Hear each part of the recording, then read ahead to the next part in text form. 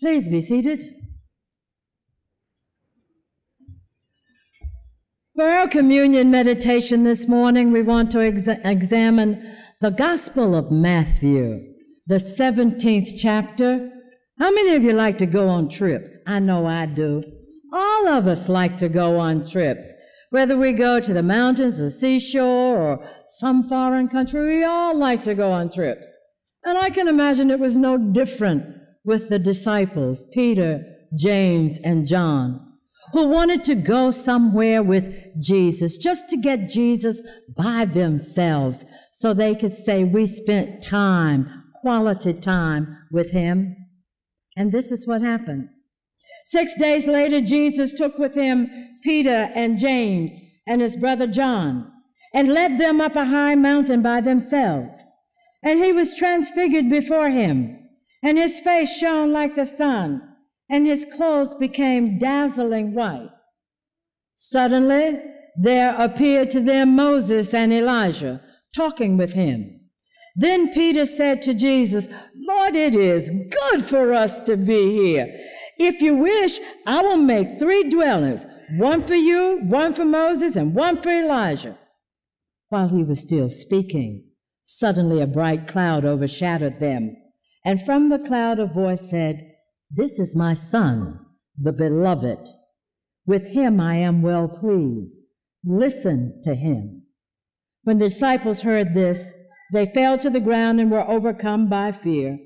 But Jesus touched them, saying, Get up, do not be afraid.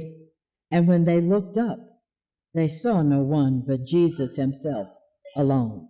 The word of God for us, the people of God. Thanks be to God. For a few moments, I want to talk about a mountaintop experience.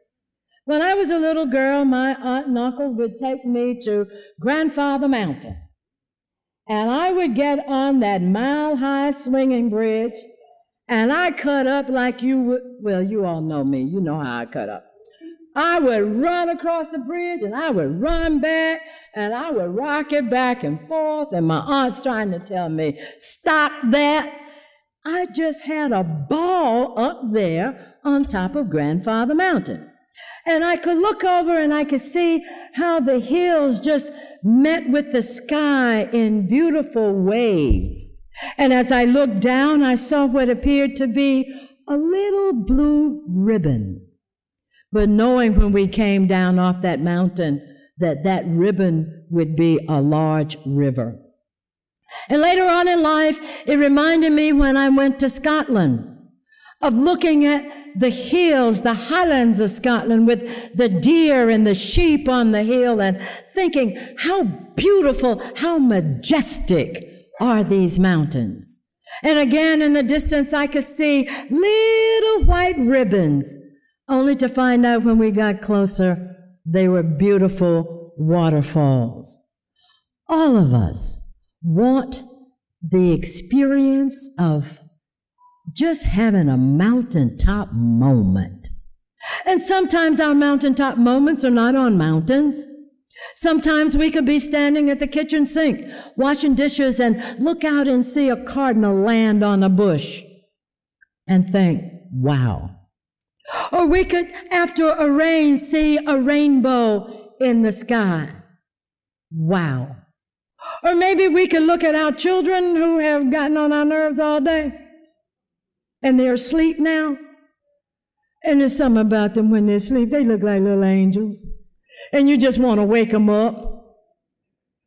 But you say, wow, a mountaintop experience. Peter, James, and John had the experience of Jesus calling them from where they were working there on the seashore. And he just said 2 words, follow me. And now he takes the 3 of them up on a mountain, one of 2 mountains that could be listed in the sacred text. And there something happens to Jesus.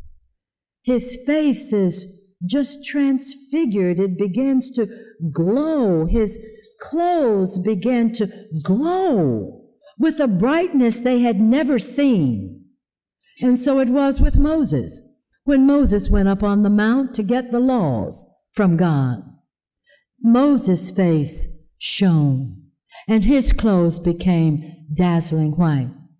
And Peter, that impetuous, impossible disciple who puts his mouth in gear before he even cranks it up, Peter said, hey, this is cool. I'm going to build 3 tents, 3 dwellings, almost like the tent of meeting that the children of Israel had in the desert. I want to build one for Moses, the giver of the law. I want to build one for Elijah, that prophet. And Jesus, I'm going to build one for you too.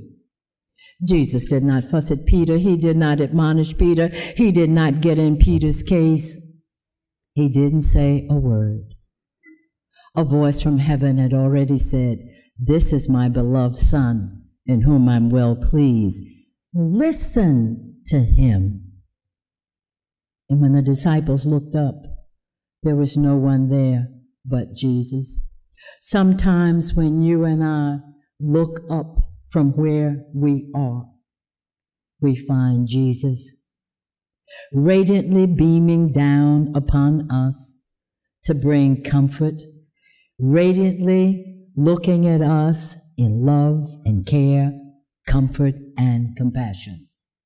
And we can truly say we have had a mountaintop experience. And you know what, church? Wouldn't it be nice if more of us had mountaintop experiences? If a church would have a mountaintop experience? If a community would have a mountaintop experience? If leaders of the land would have mountaintop experience? If rulers of nations would have a mountaintop experience? Can you imagine how wonderful that would be? For we would all be on the same page with the maker of music on a mountain. So be it, in the name of the Father, Son, and Holy Spirit.